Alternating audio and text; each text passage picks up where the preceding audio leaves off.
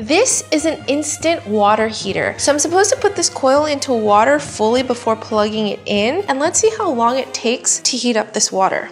Whoa, it definitely feels warm. Okay, so it's been a minute. Okay, I'm gonna give it another 30 seconds and we're gonna see if it can make tea. Oh my gosh, it's definitely boiling. It's 2 minutes, I'm gonna take it out. Okay, let's see if it's hot enough to make tea. Whoa, that's hot. It takes 2 minutes to warm it up like that though. The tool works, but it's kind of useless because why wouldn't you just put it in the microwave for hot water?